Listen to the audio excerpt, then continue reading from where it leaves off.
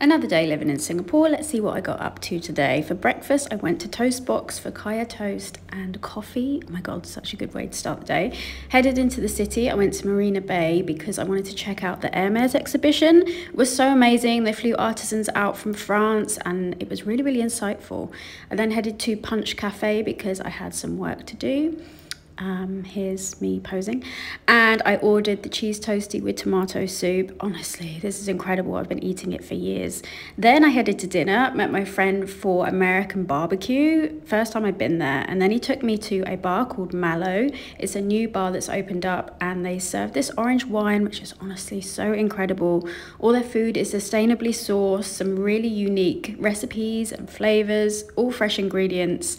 And I just kept drinking more orange wine and had the best evening ever.